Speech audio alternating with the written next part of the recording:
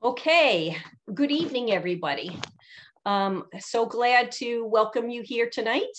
As you heard, we are recording tonight's event, and that's so that we could share it with those that are unable to attend. I'm Patricia Sibilia. I'm the president of the League of Women Voters of Albany County, and on behalf of the League and our co-sponsors, Zero Waste Capital District and Sustainable Albany, I'd like to welcome all of you to our event tonight. First, we have our three expert panelists, and we have an extra special guest tonight, Daya Schlossberg, who's the director of the film, who we are so excited could join us, and all of you who decided to spend tonight talking about this important discussion about plastic.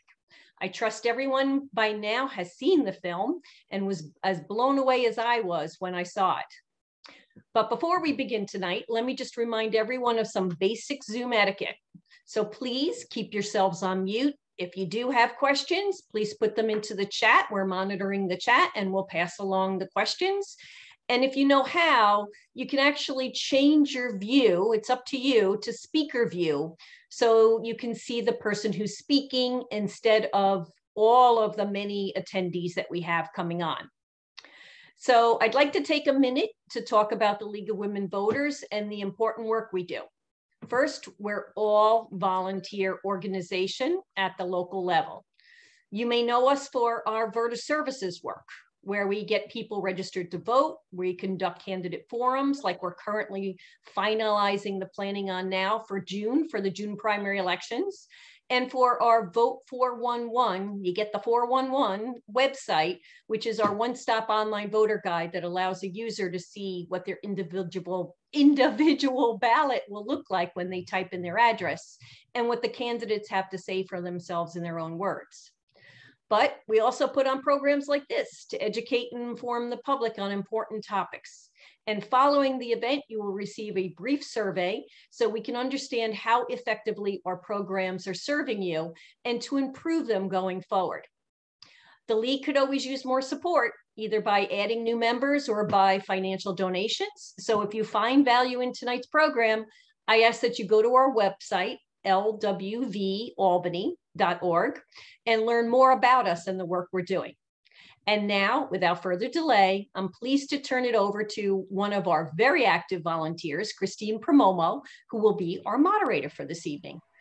Take it away, Christine. Hi, everybody. This is just a very exciting program. And I think I've watched this film 3 times now. And every time I watch it, I'm like, just pick up and learn something more. Just motivates me to kind of keep moving with all of this advocacy work that we need to do. I think it's just fabulous. We've got this crew tonight, as Patricia said. We have Daya Schlossberg, who actually lives in Schenectady now, and she is the director, producer of this amazing film. We're going to have her talk for a couple of minutes about what motivated her to do the film. Then there's a little short video about the Story of Plastic review. It's like maybe 4 minutes. It's a really fun animation, which will be available later in the link if you want to share it with others. If you have grandkids, it's really, in school-age kids, it's a great little video. The program's going to flow pretty well in terms of the panelists. The 3 panelists we have: Alexis Goldsmith from the Sanctuary for Independent Media, Tina Lieberman from Zero Waste Albany, and Ann Ernst from Sustainable Saratoga, our 3 expert panelists. They'll be introducing themselves. And then we are going to have the questions and answers that are going to be available to the panelists. Will be at, the questions you put in the chat. And then we're going to have something fun at the end, a little show and tell, how we can all maybe do some things today to help reduce our use of waste and plastic waste. And then I'll turn it back over to Patricia, and she will wrap things up for us tonight. So I'm going to show the quick little video here, and then I'm going to turn it over to Daya to talk about this little film. The wrong one. I'm sorry, guys. That's at the end. Here we go.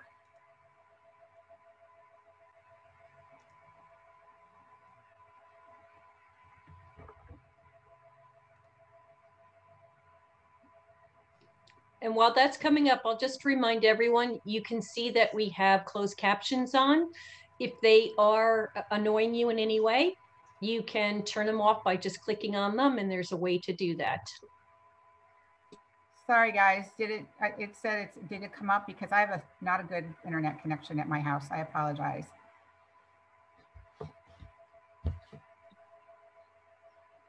Let me see if I can help us out. Hold on one sec. I have to get the link first. Christine, I think you have the wrong one. This is a 54-minute PBS NewsHour.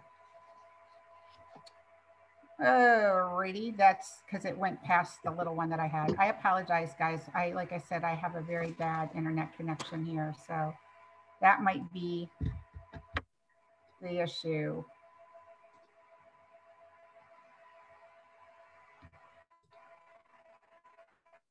Hold on, I'm trying. And I have it now. Okay. There we go.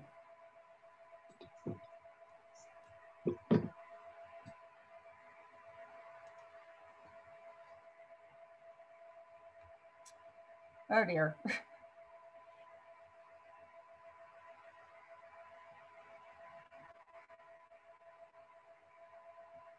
I think I am not going to be able to do this due to bandwidth issues.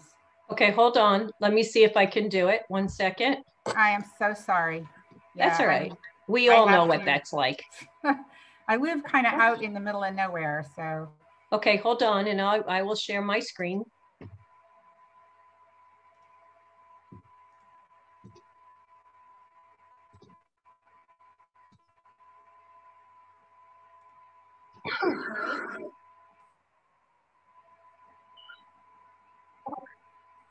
All right.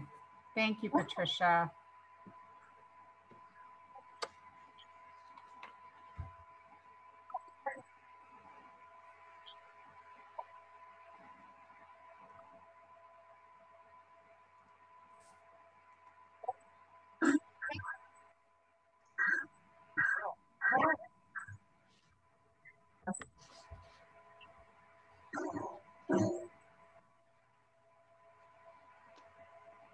Patricia, did you optimize the audio component? We don't have sound.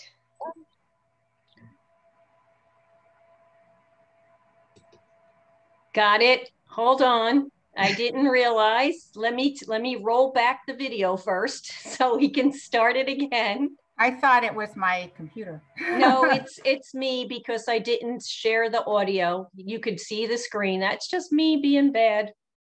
So hold on 1 sec. I'll roll it back.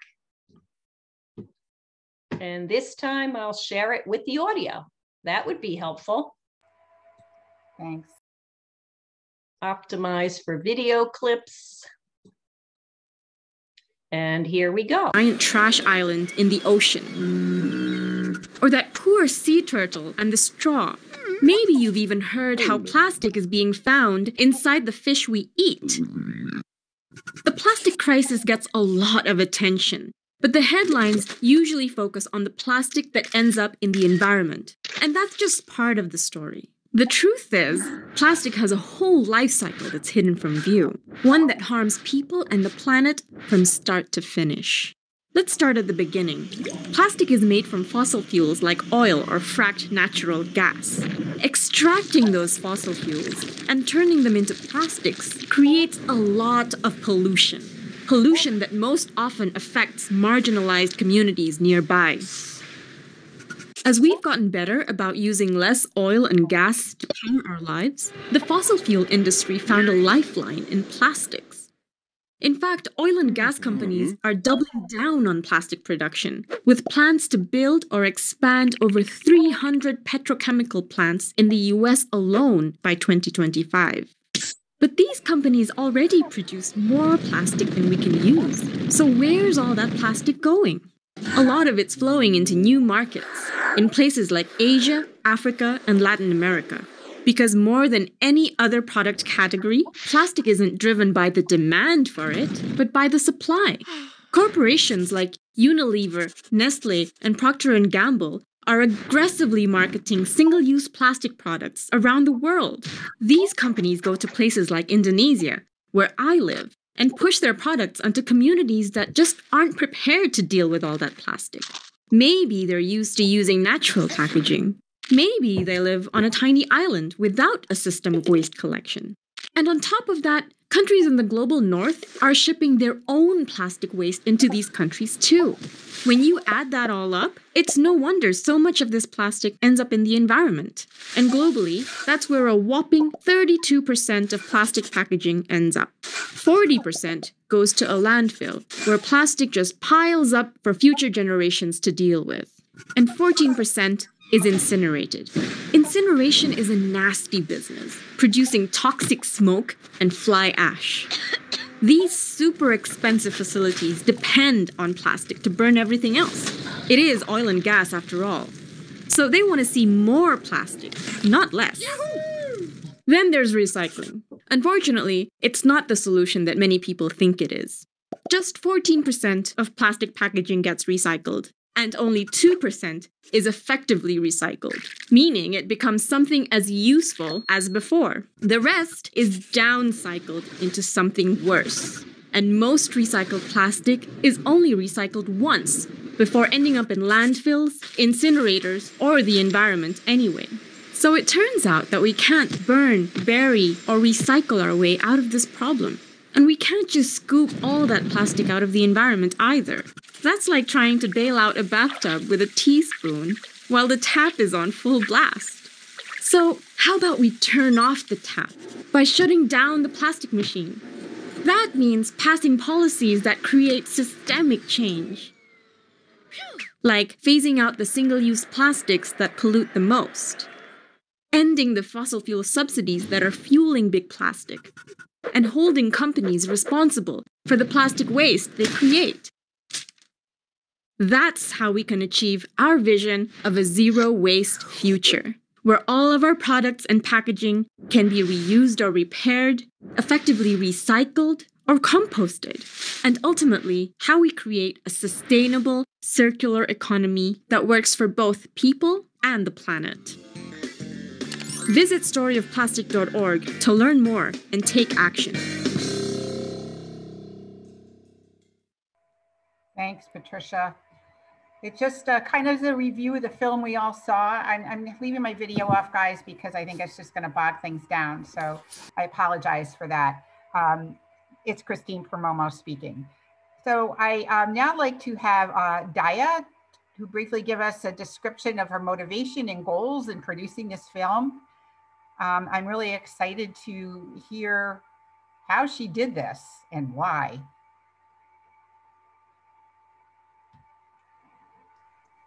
All right, thank you so much for having me and for sharing the film with the community here. I'm a recent transplant from New York City, but I have family up here, and I'm really excited to be here and meeting some of you.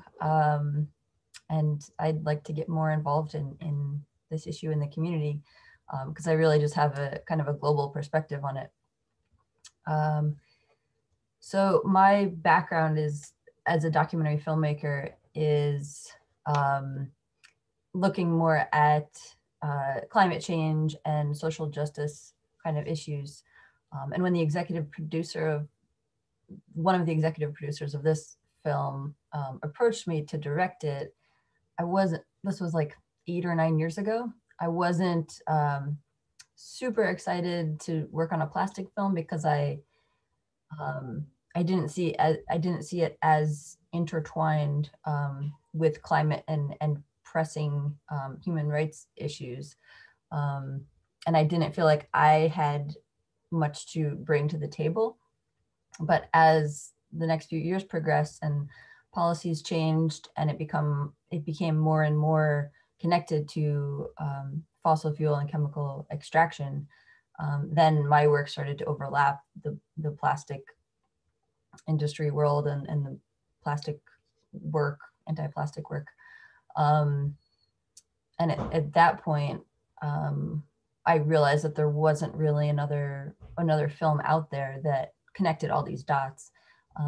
Also looking at impacts along the whole chain of production and at the tail end, and how the cycle of plastic pollution and recycling in many cases depends on global poverty, and really takes advantage of changing markets and people who are generally in the global south for this problem to exist and to keep being a problem. So connecting all of those different dots was my main goal in making this film, and not having it be all these isolated issues, but just as we featured the Break Free from Plastic movement partners in the film, they've recently started talking to each other on a global level and informing each other's work, so they're all more effective. And that's what we wanted to do with the film, is bring all of these narratives together and interweave them to tell the full picture, and just show that everywhere you look in this net, it's connected to everywhere else. It is. And yeah, so I was blown away working on the film, what I was learning, getting to travel to all these places and speak with these amazing people who were sharing their own work and their own stories with us. And it just felt like an amazing opportunity to elevate their voices and their work. You're doing that, that's for sure. This is an amazing film. And I hope it's, I don't know, how long ago did it come out?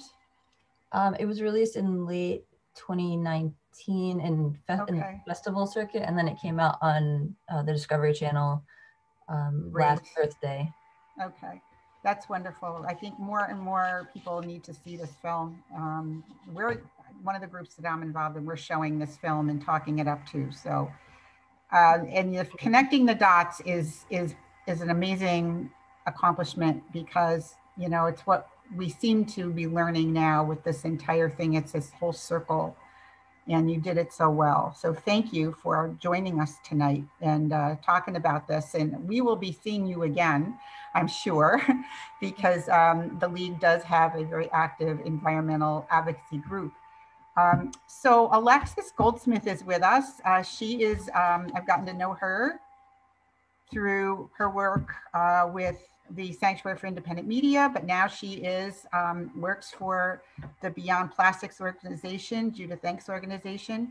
And she's just become this incredible advocate. And I'd like her to talk about the story of plastics and how she's engaged with this very, very critical movement.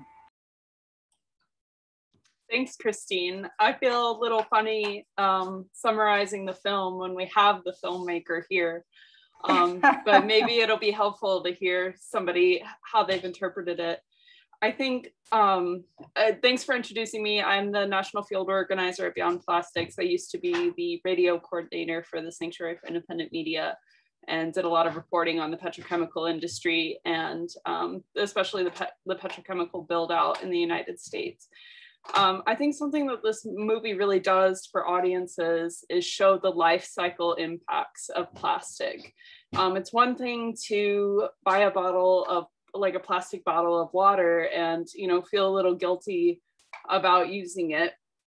But it's another to look at that bottle and imagine all of the steps and all of the impacts leading up to that bottle coming into your hand, and then all of the impacts that it will continue to have after it is disposed of.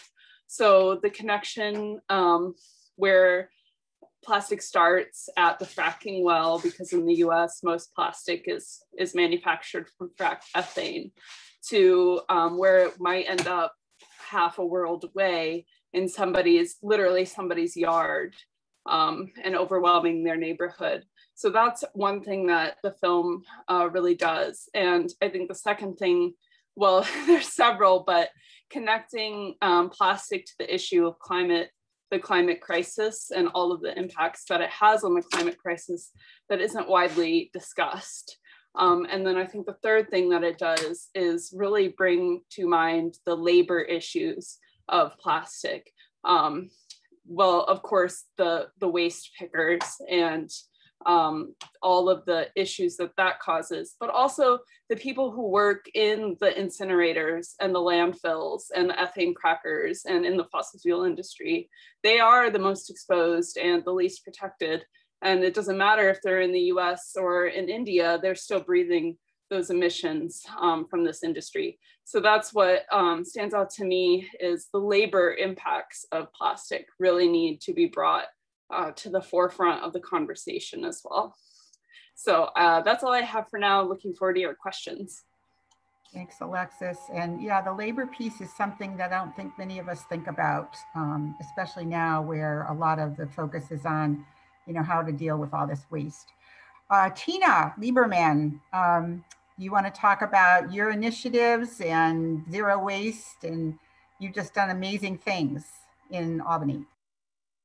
Well, thank you. All right, so Zero Waste Capital District is a coalition of organizations in the Capital Region and individuals who are focused on reducing waste. And our coalition was born out of, and League of Women Voters, Albany County is one of the members. And basically our coalition was born out of our work helping pass the styrofoam ban for single service food containers and packaging in the Albany County. So we met, we fought, we eventually won that battle, and that I think helped us all focus on what else could we be doing here in the Capital Region to reduce waste. And it's been a journey of learning, and I would say the story of plastics has informed that journey, because I think we started out with trying to get people to recycle more. And I think we're coming around to seeing that recycling is not going to be the answer. I love that phrase, turn off the tap. We've got to look at where it's coming from. And I think for me, the story of plastics pointed out that we've been made as the consumers to feel guilty for throwing, we were supposed to be the ones to clean up. We're the ones who are supposed to focus on litter and focus on recycling more. And in all these decades, we still only achieved a 9% recycling rate in the United States. So obviously recycling isn't going to be the answer. And then of that, I think the film pointed out really clearly that the stuff that we think we're recycling really isn't recyclable at all. And it's just ending up in other countries or here being burned and creating all kinds of emissions. So recycling isn't the answer. And it's not up to us to solve the problem. And it's not, and if I stop using straws, is that going to solve the problem? So I think we're all learning that we have to shift the focus onto the producers and onto legislation, which will stop the producers massively. I mean, I think we also learned when Albany County passed the polystyrene ban, and then it also just, I don't know, a couple of years after passed a straws and stirrers and plastic utensils only upon demand law. That did a whole lot more than we could do through education individually, to our small groups. So, so that has shifted our focus, and it's the thing that we've embraced most recently is composting. Actually, taking organics, taking the food waste, reducing food waste initially, and then taking those food scraps and gathering them and turning them back into soil. So they don't go into the landfills, they don't contribute to our waste problem, and they don't generate methane, which is a very potent greenhouse gas. And taking them, putting them back into our local soil, and then growing nutrient dense food with it, particularly in poor neighborhoods that are food deserts. That we know is a win-win. We know we can take the food scraps. We know we can remove them from our waste. You know, recycling is, right? We only think numbers 1 and 2 are really being recycled, and God knows everything else might just be getting burned in people's backyards. That's a really amazing synopsis, Tina, which you've been involved in this for years. And yeah, I have been a little bit involved in the zero waste, movement. And I was very impressed when you had your fair, your zero waste fair. It was what, 2 years ago now? Is your organization going to have that again? We have a virtual, we're going to have a panel discussion about all of the things now going on in the capital region to promote composting. It looks like, a lot of things are happening. Last week, Albany launched its voluntary composting program with 3 options for residents, and a lot of encouragement from the city, which is terrific. So for encouragement for backyard composting, we've got some free community drop-off sites open now where anyone can go and drop off their food scraps, and it'll be processed for them. And then we also have some paid pickup services. And, we're giving out free backyard compost bins and free kitchen bins when you sign up for any one of those. And now we have other communities in the capital region are either have some of these facilities. We're starting to do a food scraps drop off in Colony, just starting this Saturday, actually, at the Colony Farmers Market. If anyone goes there at the Crossings Park, every Saturday morning, you could drop off your food scraps there. So things are starting to pick up. Schenectady is interested. Troy has actually, they were the leader. They've always had a Saturday morning drop off, and also at the Troy Farmers Market. So we're going to be having a virtual panel discussion with representatives from all these different cities and communities on June 2nd. Wonderful. Well, we'll look forward to seeing the registration for that. Thank you so much. And, you guys typing in your questions in the chat, you can ask Tina if you have any questions about what is going on and how all the work she's doing in the city of Albany with Zero Waste Capital District. Ann Ernst, if you would unmute yourself and speak to us about your efforts. And I know you're a professor at Skidmore College, but given more of a little bit more background. And you and I were both, I believe, taking the Beyond Plastics course with Judith Enck and Alexis this past spring. And I really enjoyed that. Go ahead. All right, thank you. So I teach in the Environmental Studies and Sciences program at Skidmore College. And among other things, I teach 2 courses on plastics. I have a 200 level course that I teach on the science of plastics. That's for non-science majors. And then I also teach a freshman seminar that uses both the science and the social issues surrounding plastics as a central theme for how to do college. Like every incoming freshman has to take a first year seminar. It can be on anything. And so you pick an area of expertise and use that as a guideline. So it's less sciencey, but it's a really good way to get students to start thinking critically. So that's my background in terms of Skidmore. And then I'm also on the board of Sustainable Saratoga, which is a group here in Saratoga Springs that works to advance sustainable practices using education and advocacy, both in Saratoga Springs and in the broader capital region. And so I'm on their board, and I also do a lot of volunteer work for them.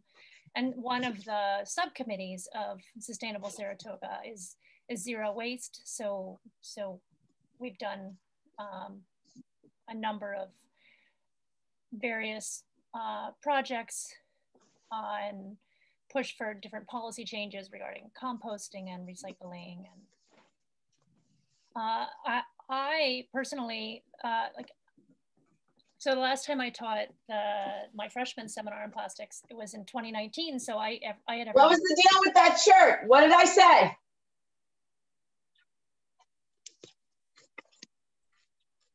Please, Pico, if you could stay on mute. I had my students watch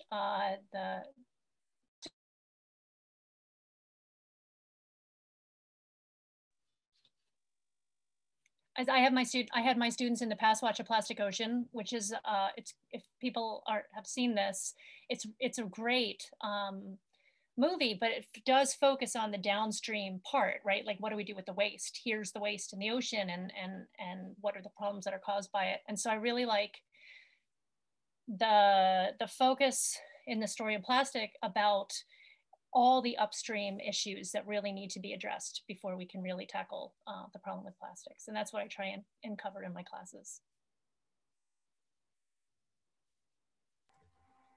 Sounds like some courses I would be interested in, especially the science-based for non-scientists. That's great. So we do have now the chance to ask our questions of the panelists. And I first, though, want to just circle back to Alexis Goldsmith, because I'd like her to talk a little bit about Beyond Plastics, her other life. Yes. She's involved in. I'm not sure many people here know what Beyond Plastics is, but it's a national project currently based out of Bennington College. And our president is our former EPA Regional Administrator, Judith Enck, and she's our environmentalist extraordinaire. As was mentioned, we do offer a course through Bennington College on plastic pollution with an emphasis on public action. So not just feeling hopeless, but feeling empowered that you can do something. Registration for the next course opens next week, shameless plug. But we use our policy expertise to advocate for change at every level of government. And we use our public action expertise to advocate for change at every level of society. So we have a lot of different projects that we're working on. And there is legislation to tackle the plastics issue that I would love to talk about. Okay. Thank you for that. I'm just looking in the chat there where there's some comments by one of the participants. And I'm going to throw this out. I'm not sure if that would be a question maybe more geared toward you, Alexis. In the short, the messaging about plastic production that's driven by demand, not by demand so much, but by the supply. Can you kind of expand on that a little more? Yeah, I mean, we saw in the short video that more than 300 new petrochemical facilities are in the works since I think 2010. And this is really being driven by the fracking boom in the United States. Natural gas and natural gas liquids can be produced very cheaply. The waste from that process can be disposed of very cheaply. And so what you're left with is a glut of very cheap ethane and natural gas and other natural gas liquids, particularly methane, which is, as we know, very impactful on the climate. So this glut of cheap ethane is what's driving plastic production, because it's another market for oil and gas to put their product into. So it's triggering this expansion of infrastructure like ethane crackers, but also pipelines, injection wells, refineries, all of these infrastructure projects that support ethane crackers that have a lot of impact on the environment and on labor. So it's really not a consumption, it's production flooding the market. And as long as it continues to be cheap for oil and gas to produce plastic, plastic will be the cheapest product on the market for packaging. Yeah, I'd like to add, I think a good example is look at all the lettuces and salads that are now packaged in clamshells. did you really need your lettuce to be packaged in a clamshell? But now I've gone into supermarkets where I don't even have a choice anymore.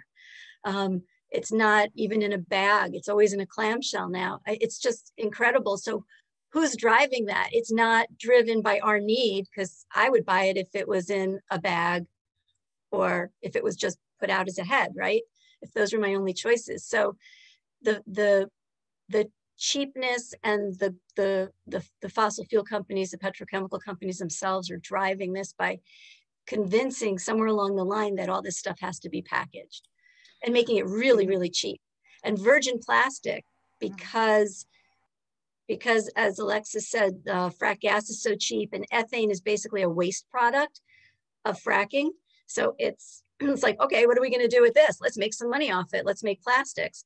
So they make the virgin plastics, and they're cheaper than the process of recycling. So we can't win with recycling. Exactly. Thank you. Thank you for both of you. And I the same thing when I'm in the supermarket. It's like, I look for things that aren't in plastic or in those mesh bags, and it's really difficult. I'm really glad it's summer, so I'm growing my own vegetables and don't have to buy stuff in the supermarkets. So we have another question. How do we even begin to address getting companies who make this stuff do something about it? Subsidies sound like a good idea, but not sure that that's really the answer. And actually, companies aren't going to do the right thing. So we know that in most cases. The other issue is, why are we subsidizing these businesses if we can't get them to do something about it in the first place? Anybody want to weigh in on that, of the three of you? Four of you, even Dea could even weigh in.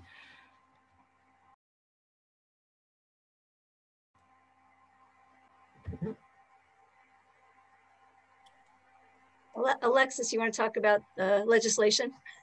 Sure. I mean, it's all about cost for these companies, as long as they continue to be profitable or profitable on paper. I'm not entirely convinced that ethane crackers are financially viable. We will continue to see the market flooded with plastic. So ending subsidies for fossil fuels might go away a long ways.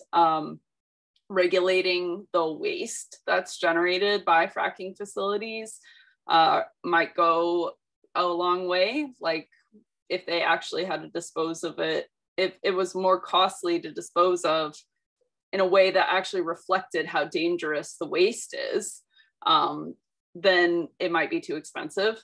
But there is legislation specifically directed at plastic in the federal government right now. It was reintroduced into Congress in March. It's called the Break Free from Plastic Pollution Act.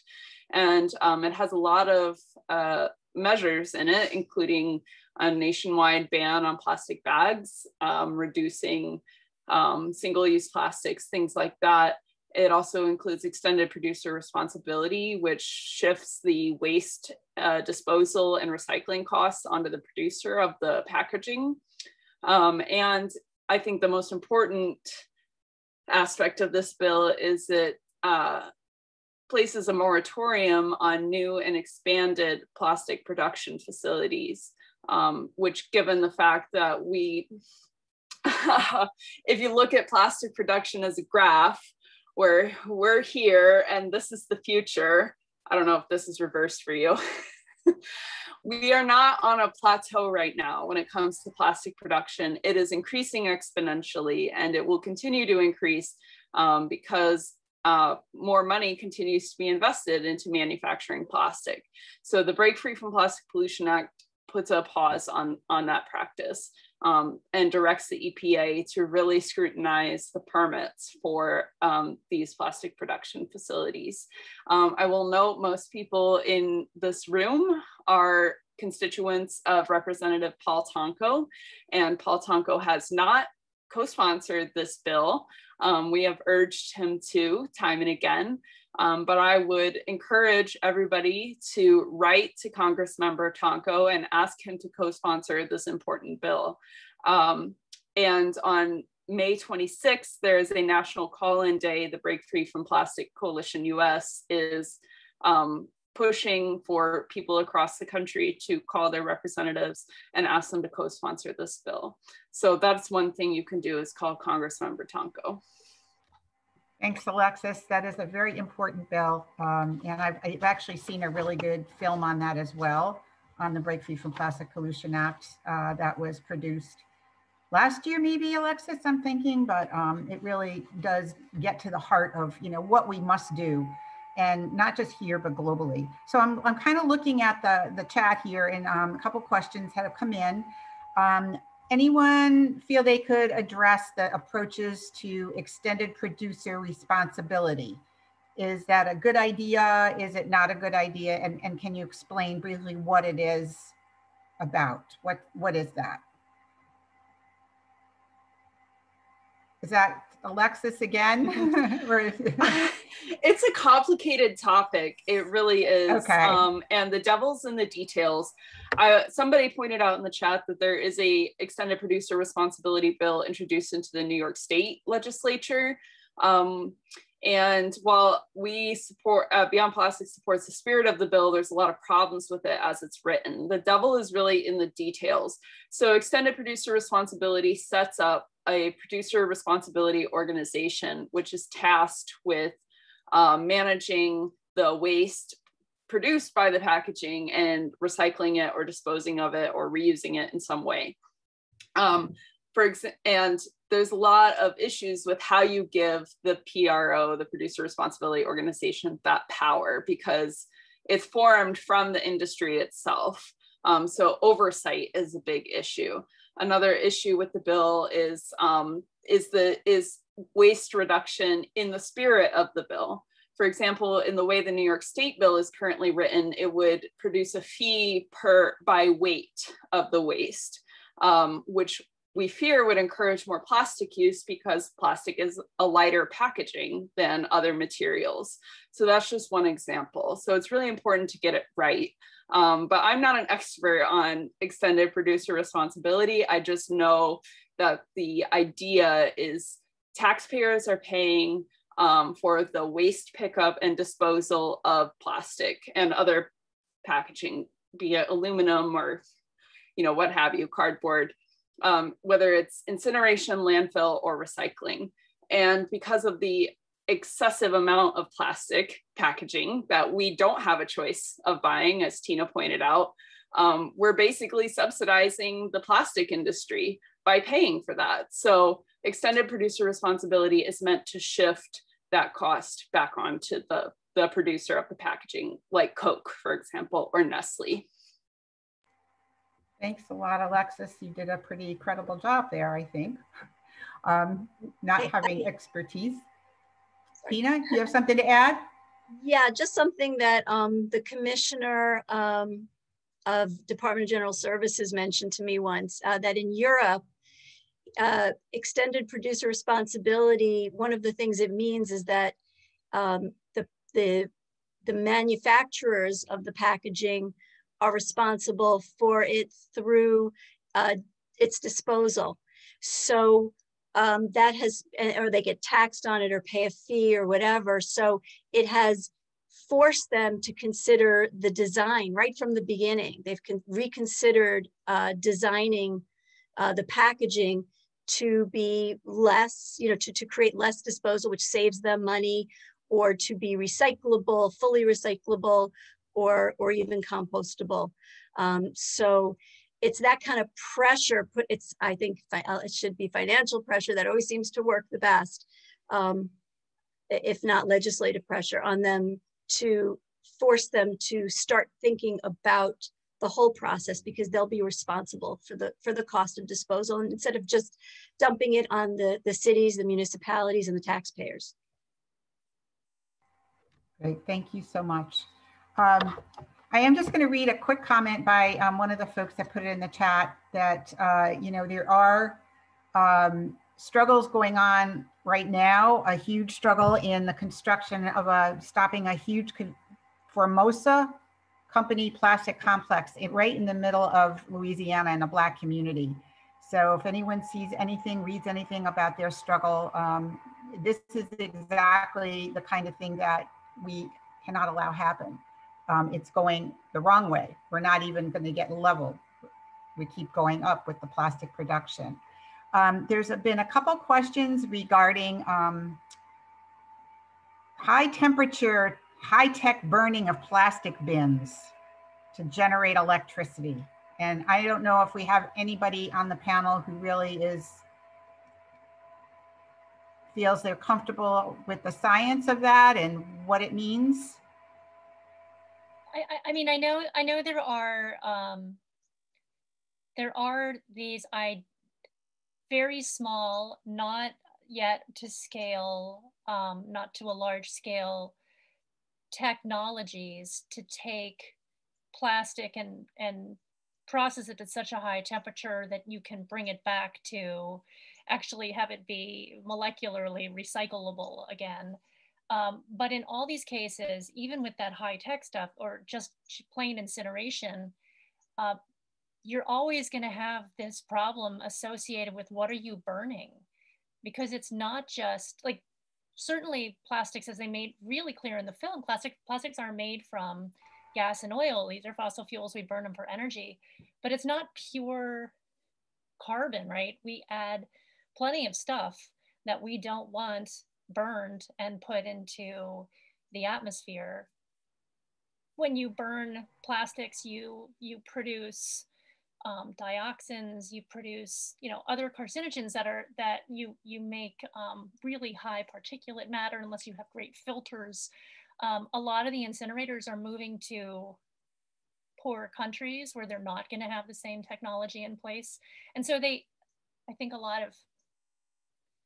there's some emphasis right on, but look, if we can do it in this clean way, but I think it's that same idea of like, well, it's clean coal, right? But that's not really a thing.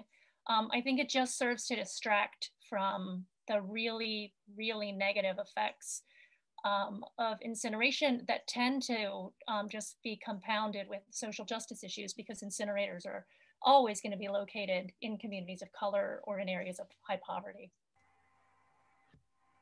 Exactly. So can you talk at all about current waste issues that we have in the capital region that have been in the paper, that most people are reading about, that we should all be aware of? And I would like to start with you, Anne. Are you aware of issues right in the capital region that we should be paying attention to when it comes to these issues? I know the big thing that Sustainable Saratoga is one of the issues they're focusing on right now is the fact that there aren't any recycle containers in downtown Saratoga. Like there just aren't any. There's garbage cans, and some there's a whole class at Skidmore in political ecology that did semester-long research into this topic. The problem, as you can imagine, is whenever you have a recycle bin next to a trash bin, people treat them all like two trash bins right next to each other. And so there are a lot of challenges that they don't, like, first of all, Saratoga doesn't necessarily want to give up the footage, to put in a second container. And then even if they do, who's going to go through? I mean, Skidmore has problems with this. And this is like a group of fairly idealistic students who are willing to think, recycling really clearly marked containers, and we still have tons of problems with contamination. So I think, it's silly in some ways to even say, well, we're really focusing on recycling, since recycling is a terrible answer to this problem. But that is one of the big things Saratoga is focusing on right now. Thank you. Yeah, I know from my own personal experience, trying to even read the little numbers on the bottom of recycling, supposedly of plastics you can recycle, if they're minuscule. They get smaller by the week, it seems, because there's only 2 types of plastic supposedly that can be recycled. All the rest just go in the garbage, right? 1 and 2s, is that right, Alexis? Those are the 2 types of plastics that you can recycle, that are going to be recycled.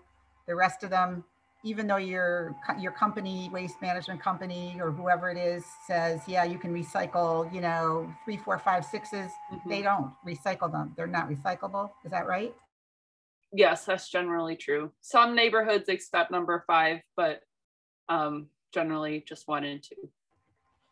Yeah. And number 6 is polystyrene, which basically almost never gets recycled. Right. And it contaminates your recycling bin. So never put polystyrene in a single, waste recycling bin, single stream. So Tina's. Oh, you went mute, Christine. Oh yeah, you went mute. What about, you're off mute. Now I'm off mute. What about any waste management issues in the city of Albany? I know you're working on the, elimination end, the zero waste end, the composting, but what's going on in the city of Albany that you're aware of? Well, we recently had a pretty big, almost battle, I would say. Waste Management has a transfer station for construction and demolition debris in the Port of Albany, right in the South End neighborhood, which is a environmental justice neighborhood. And they had just applied to the DEC for a permit to bring in municipal solid waste, garbage, from 8 surrounding counties to put there, to house there, and then to be able to transport them in larger trucks up to a facility near a landfill near Saratoga. And possibly also to be, we're not sure, possibly also to be burned in the waste incinerator in Hudson Falls. So there was big outcry. Luckily, our South End neighborhood and our city, we're pretty sensitive to environmental justice issues after having had an incinerator, our own garbage incinerator in one of them, not so long ago. So there was an immediate outcry. The mayor and a bunch of local assembly people jumped on it, spoke with the DEC. League of Women Voters drafted a comment, and people were signing up left and right to speak at a public comment period. So good news last week, Waste Management withdrew that application. So that was really good. And it really goes to show they will try to cite things like this in environmental justice neighborhoods, in poor neighborhoods, counting on people not being organized in those neighborhoods. And when you can get organized quickly, and when people speak up for other people, and it really helps. Do you think so they're gonna come back and re-permit? Who knows? Well, this is the second time they've tried to do this. So okay, so yeah, maybe they'll probably try again. They'll probably try again. Ever vigilant. I just think it's also important to mention that the incinerator in Hudson Falls is one of the oldest and most polluting incinerators, right? Yes, it is. So that's in Warren County, and it's one of the dirty dozen of all the incinerators in the country, and it's #1 in production of lead, it emits lead.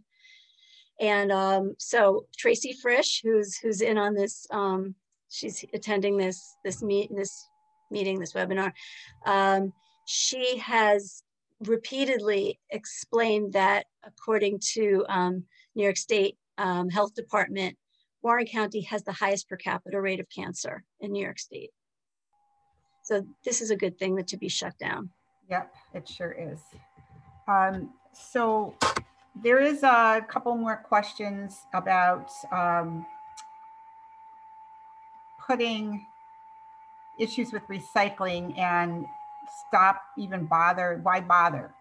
Just throw them in your garbage.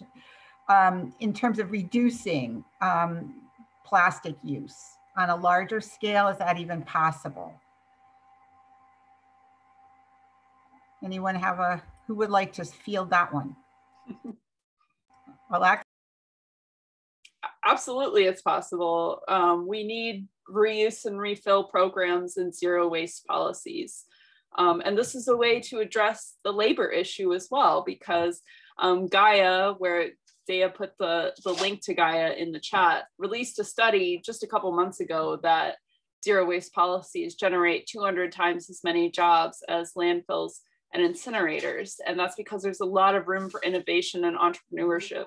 For example, diaper services. they were long gone before I was born, I think. Now everybody uses disposable plastic diapers, but there was a time when you can use a reusable diaper and the laundry service would pick it up and wash it and bring it back to your house. So that's one reuse refill service that's gone away. And there's a lot of room for expansion in reuse and refill, packaging reduction, innovations in packaging. I mean, the sky's the limit, really. I think one of the tactics that big plastics and big oil and gas uses to perpetuate the use of plastic is to constantly remind us that oil and gas is in everything we use and we can't live without it. But that's a lie. And it's a lie that they have used successfully, but we have the truth on our side. So yes, it's possible. Thank you. There is another question about single versus dual stream recycling, if that's being something that's considered in either Albany or in Saratoga. Anne, do you want to comment on that at all? Do you know with your work if that's happening? I don't know that they're considering changing from, I mean, we have 3 different waste haulers who service Saratoga Springs and they all do single stream. Right, we've got waste management with Sierra, we've got Twin Bridges. I will say, like, I've toured Sierra Processing and I've had the head of recycling from Casella come and talk to 2 different classes. So I've gotten a lot of information from them. I can get anything from Twin Bridges. Like I don't know if anyone uses them. Seems like everyone in Saratoga switched to them. They don't answer their phone. They don't answer, they'll answer emails that with the most generic stuff. I don't know what they do with their information or what they do with their recycling, where I feel like I have a better sense of what goes on with the 2 other waste haulers. But so as far as, sorry, as far as I know, Saratoga is not looking at anything but the current single stream system that all the waste haulers in the area have in place. Yeah, I think I did read that about Twin Bridges. They read some things about them in terms of not really being forthcoming with information at all when people have asked. I wanted to go visit them. They won't answer. They just sent me a thing saying, oh, are you interested in Twin Bridges? Please sign up here. Like, no, right. I want to talk to someone. I want to come see your plant. I want to have someone come talk to my class. Like, I want more information, and they just won't do anything but say, thanks so much for your interest. Please see our website for your signing up. Right. Tina, do you want to comment on that too? And then I have another question in the chat. Yeah, sure. So in Albany, change is slow. They had finally worked very hard to adopt the single stream and have been working very hard to educate people about what should go in the bin and what shouldn't. So, and then when the whole China sword policy happened and China stopped taking our recycling, it really, it went from the city being paid for the recycling to now the city having to pay for it. So I do hope that we eventually come around to setting up dual stream again and separating out. Certainly glass would be one of the first things we should look at separating out, and paper, I would say also, because paper could have value and glass could have value if sorted out. We did just start at Honest Weight Food Co-op, working with Honest Weight Food Co-op. Some of our volunteers at Zero Waste Capital District started a glass recycling program for like a separate out your clear glass and take off the cap, and you can drop it off at Honest Weight. It's sort of a pilot. We're experimenting with it. There is a company called Tomra that they take the deposit bottles and they actually do gather it. They pay for it, although it's very little, like $15 for like a ton or 2 tons. But they will actually recycle it. So we're starting to experiment, see what's out there and what we can do. I believe Kingston or Ulster County is moving toward dual stream. I'm not quite sure if it's just the city of Kingston or if it's the county itself moving toward that. I don't know if anyone can weigh in on that. Is anyone from that part of the area, Capital Region? So Another interesting question about federal government mandates. Could the federal government mandate all products be made only in number 1 and number 2 plastic to help have a cleaner waste stream from plastics? Is that something that you think is viable, or even something that we could kind of be an interim step?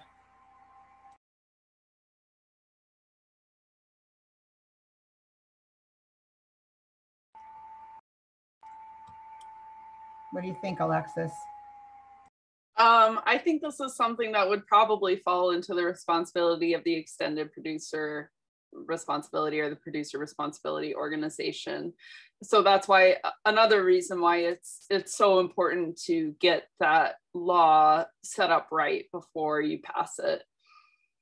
And somebody asked about the nickel deposit cans. Yes, they are recycled at a much higher rate. So return your aluminum cans and your glass bottles and your number 2 plastic bottle, your PET plastic bottles. The BFFPPA also puts a national 10-cent bottle bill on these beverage bottles. And when the deposit goes up to 10 cents, the return rate increases to like 92%. If you don't want to return them, just put them in a box outside your door, and I guarantee a waste picker will come by and pick them up for you. And it's nice if you put them in a box separate, then they don't have to go through your recycling or your trash to get them. Great, thank you. So Tracy Fish just put a comment in about Ulster County owning and operating its sorting facility for recyclables. So they only take dual stream. And then Kingston did go to single stream and took its recyclables out of the county. So I don't know where they're going. Maybe we don't know. They do want to get the city of Kingston to go back. It's going to go back to a dual stream. So they're making progress there. And it's these little victories, I guess, that coming up the pike that kind of give you hope and say, hey, if you can do it in that community, you can do it anywhere. We have also a question. Oh, you already answered that one, I think, very well, Alexis. The emissions from the issues with recycling, just limiting our purchases and packaging. Should we go back to doing anything with our plastics?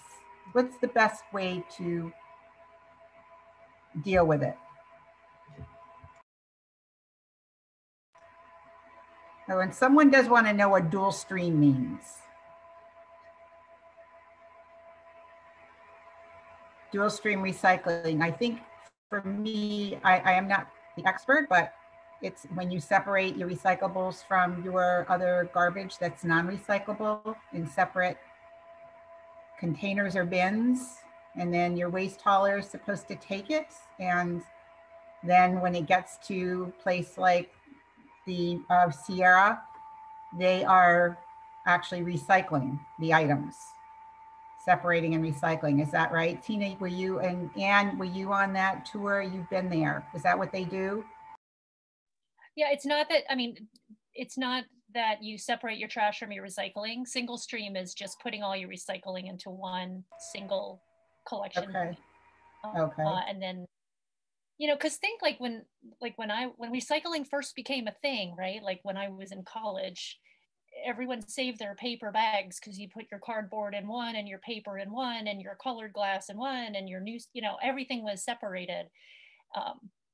So dual stream is what I don't know exactly, but Tracy wrote, it's paper and cardboard versus, I guess, other stuff, containers, right? Is that standard for, I don't really know, but it's single stream is when you're putting everything together.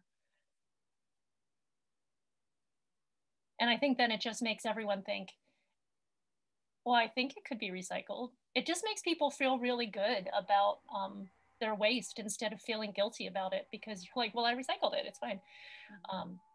I think that's why single stream is so popular. Everyone loves it. I remember my sister and her moved to Seattle like 30 years ago, and they were kind of the vanguard with recycling. We were kind of like, what are you doing there? You're separating all this stuff out in separate, what a pain. She's no, it's great. They have it well organized. So Yeah, we're all trying our darnest, right, to do what we can do to reduce our own use. But I agree that, you know, we really have to look at the macro level here in terms of how to reduce this stuff in the first place. So what would be the next steps here? Does anyone have any other questions that they'd like to ask? I don't know how we're doing on time, Patricia.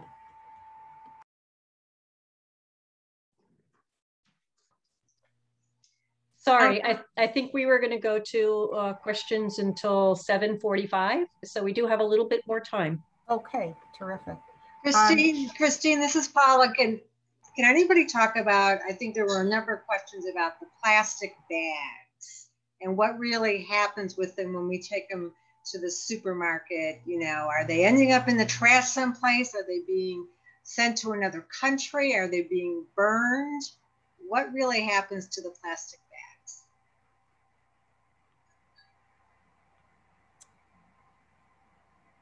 Well, anybody really know the answer to that on our panel?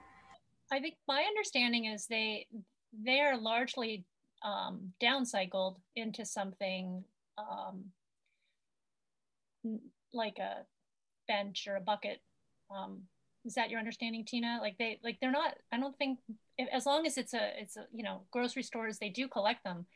They're not really recycled. They're just downcycled into something. It's not cutting off any demand for plastic bags. It's just they're putting it into something else. Yeah, so New York State requires that that these you know, businesses like supermarkets and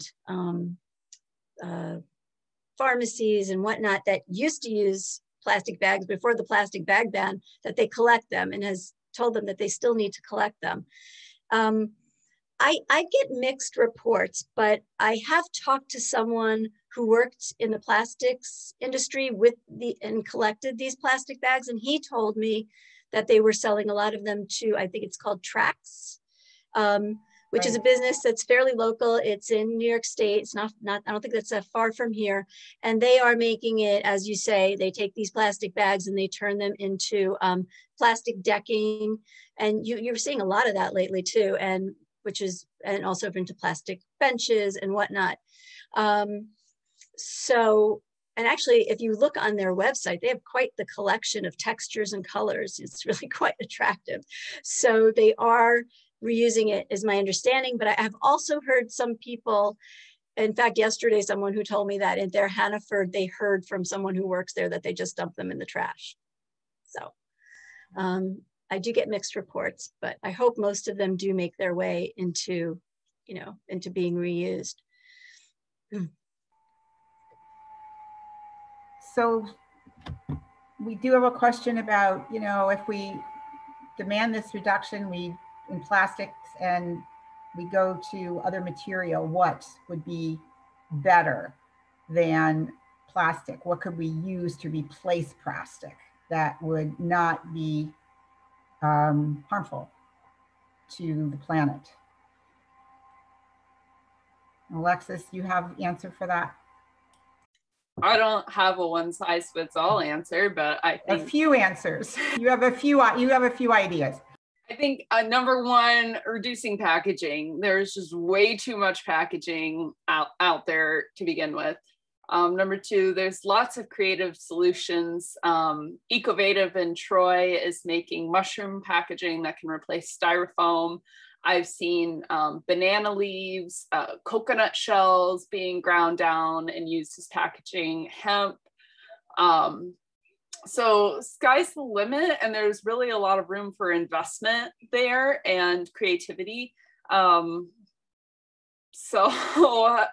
I think the answer though is more reuse refill though. That's what I would emphasize. Reuse refill and just reduce the packaging. Right, and right now that means going out of your way a bit and buying bulk when you can.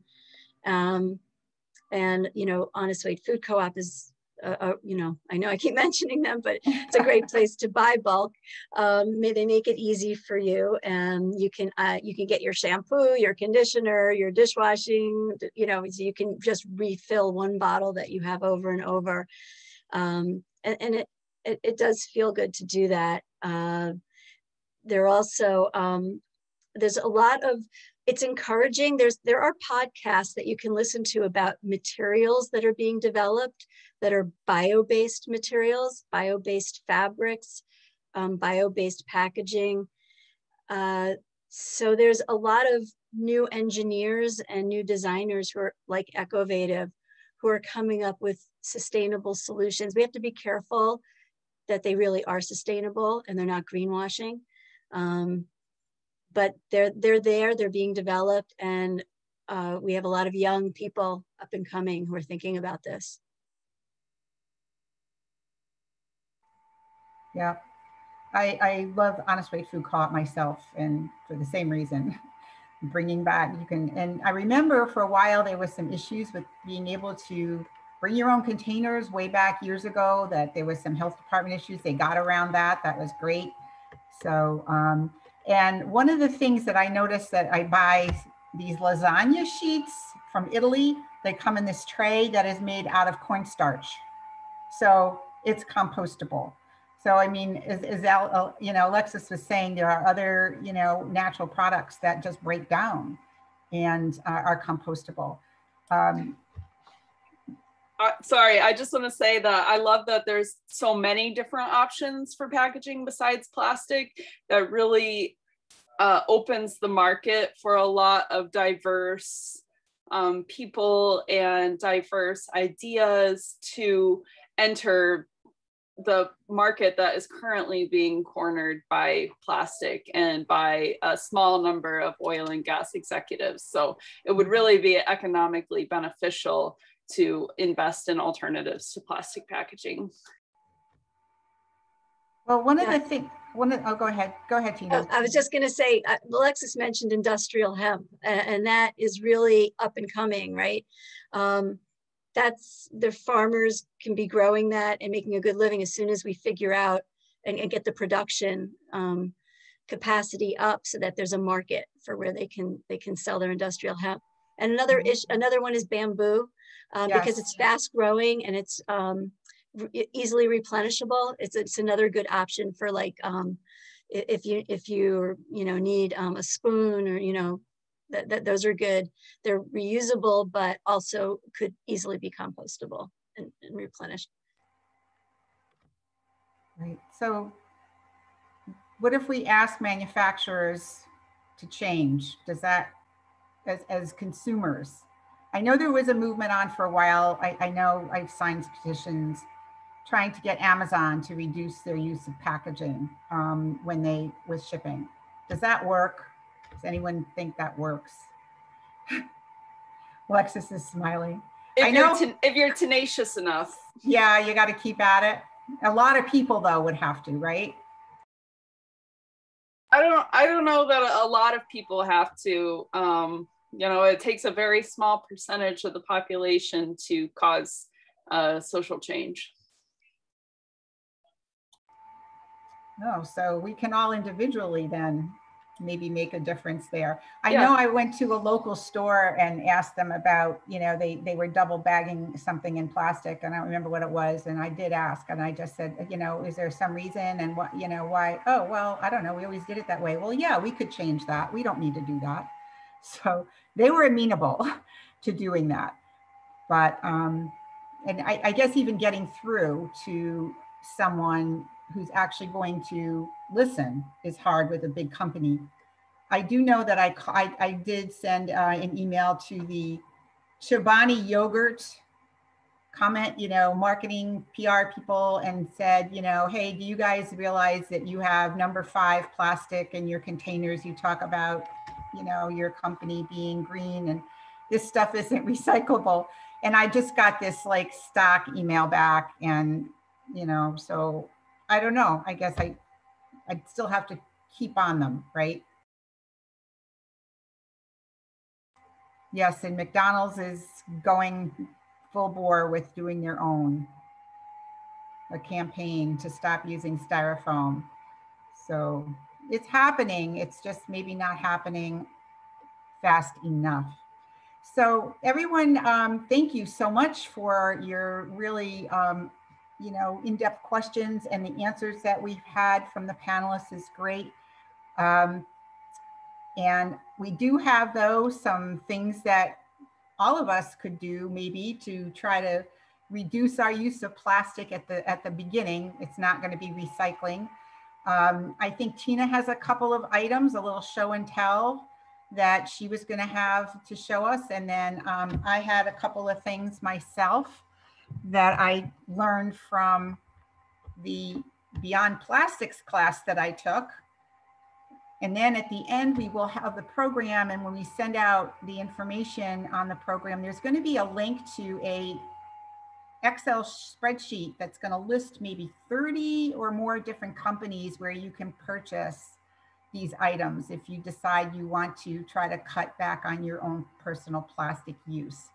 So Tina, take it away.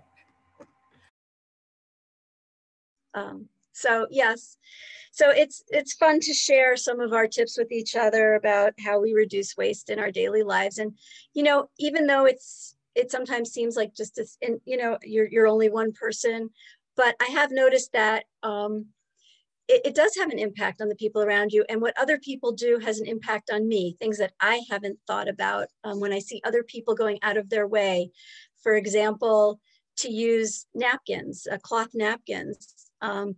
Someone did that with me once, and they brought a cloth napkin to a picnic, and I was like, yeah, I guess I could do that. And I started doing it. It's really easy to do, and I just don't buy paper napkins anymore.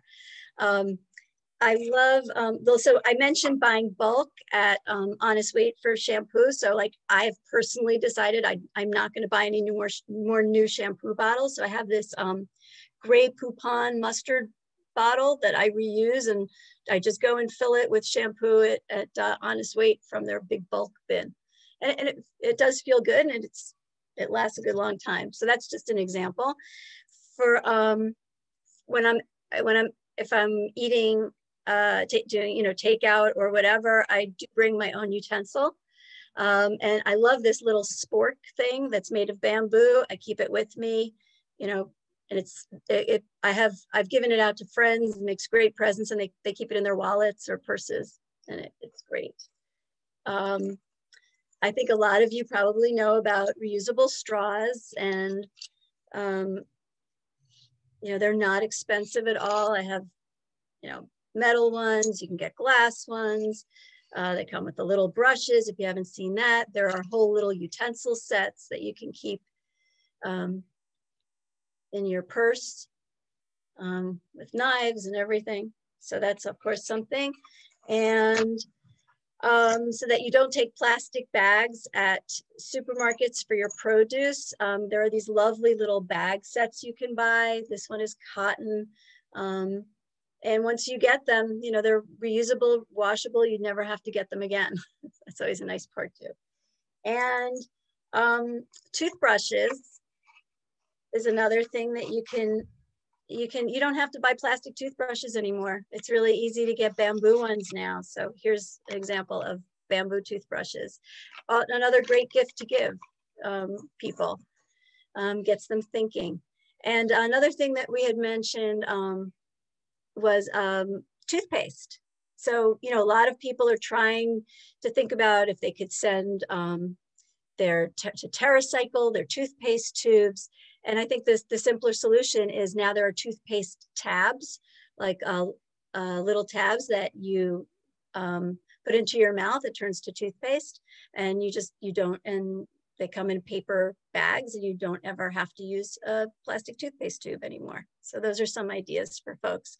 And I'm going to also put in the chat, I'll put in a link to the toothpaste tabs. And I just wanted to mention for restaurants, there's also some programs that are being started in terms of reusable containers, like I think it's Go Green Durham, where you sign up through an app and you get a container that the restaurant will give you, and then you drop it back off at the restaurant. It's a reusable container. So these are some of the ideas that are coming our way, and we just need more volunteers to make them happen. Right. Those are all great ideas. So when I started thinking about reducing my plastic use too, Tina, I also heard about these nifty things. I'm going to start my video and hopefully my computer will not seize up. These are shampoo and conditioner cakes, and I bought them online from this company. They came in a cardboard box. There was nothing around them. They said that they do not, they're very eco-friendly, and they're in that list, that they're great. They smell awesome. They're actually great little sachets. Another, you know, if you don't want to do the liquids. So I haven't used it yet because I wanted to show it tonight. Didn't want it to be all gooey. Also, this little, anybody know what this is? Any ideas? This is something I learned from taking the class Beyond Plastics. A woman was talking about these that was on the class. It's a Cora ball.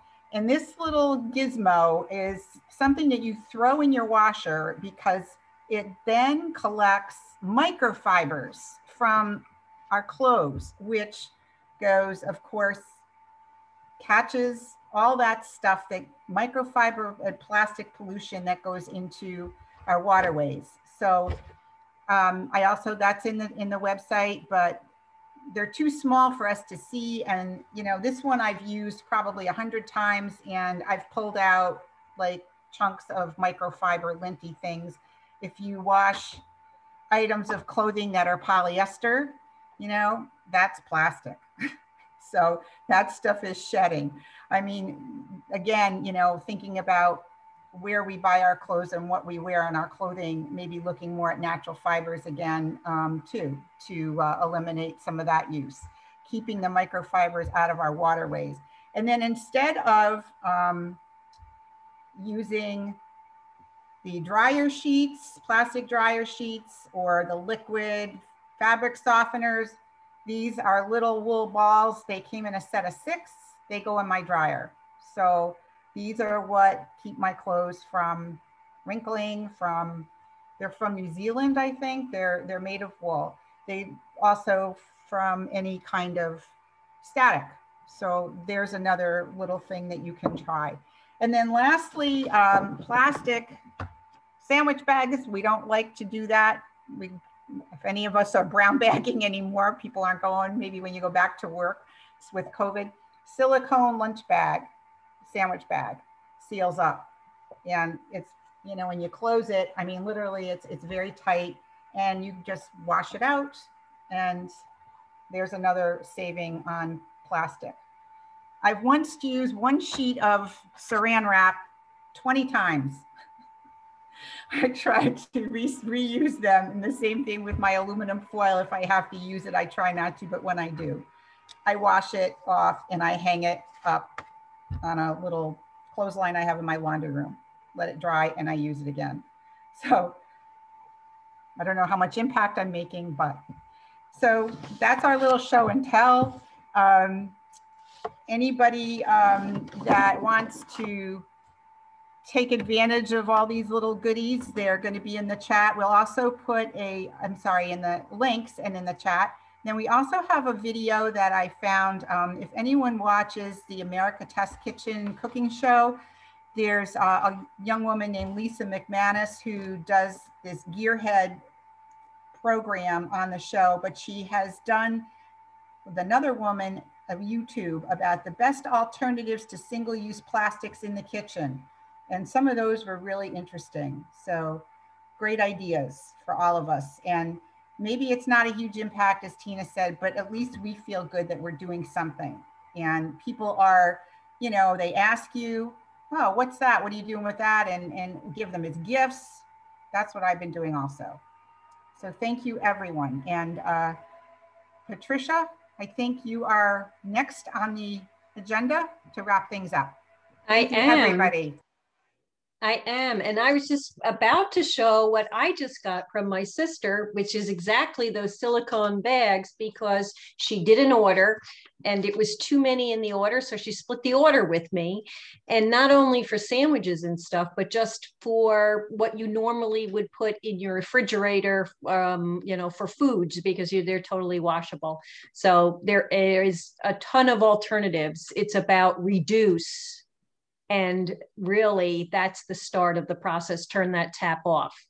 So with that, though, our time is just about up. On behalf of the League again, and our co-sponsors, the Zero Waste Capital and District and the Sustainable Audit Albany, I want to thank you all really for attending. And a special thanks to our panelists, Tina Lieberman from Zero Waste Albany, Alexis Goldsmith, who had to leave in order to go do some of her advocacy works from Beyond Plastics, and Professor Ann Ernst from Skidmore, as well as Daya Schlossberg. Thank you so much for joining and helping to educate us all.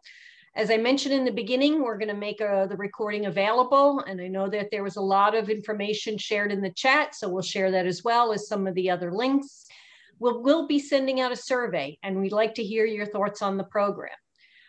So please just take a minute. It's only a few questions, and the feedback is good for us. You know, all kinds of constructive and positive criticism is welcome. Our League's next event will be when we will have Professor Frankie Y. Bailey join us at our annual business meeting on June 29th to speak on criminal justice reform. So you can watch for that. Also, please remember that your vote is your voice. Today is the day that we vote in school elections. Have you done that yet? It's 8 o'clock. You probably can't if you haven't. But this year is also a local election year. Your vote becomes so much stronger in local elections where the results can sometimes be determined by less than a dozen votes, and where who you elect can more directly impact your life.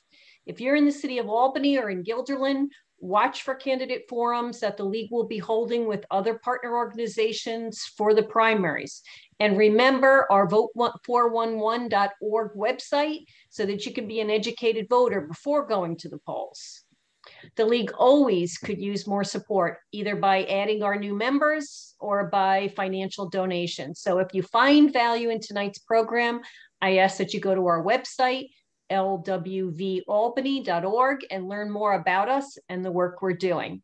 So I just, once again, thank you for spending your evening with us. I know that there's lots of things going on, and we do really value you coming and joining us. So everybody have a great evening and have a great day tomorrow and the next day and the next day after that. And remember, kindness is important. That's my own personal message. So good night, everyone. Thank you so much.